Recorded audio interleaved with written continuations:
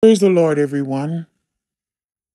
Praise the Lord. God is worthy of all honor, He's worthy of all praise.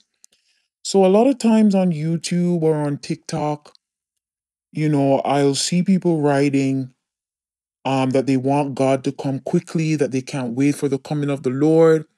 And they're telling God to come, and they're saying, "Oh, the world is falling apart. I can't wait for God to come.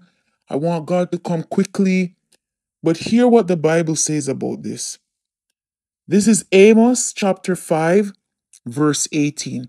Listen what the Bible has to say to people who wants God to come quickly.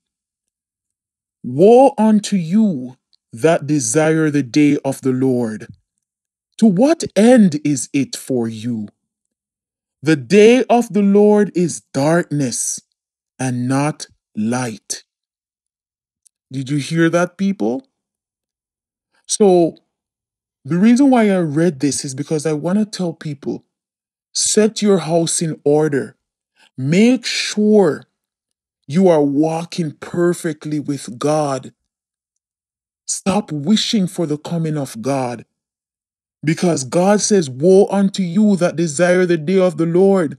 To what end is it for you?" He says, "The day of the Lord is darkness and not light." Set your house in order, people, because a lot of us, when God comes, a lot of us we're gonna make it. We're gonna be surprised on that day.